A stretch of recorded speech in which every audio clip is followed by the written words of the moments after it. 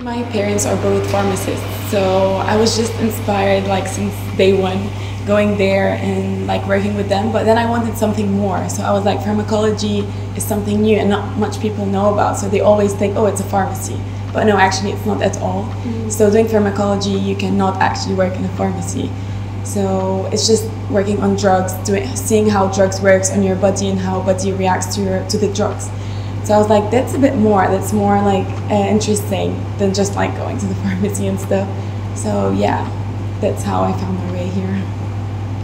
For me, it was, I think,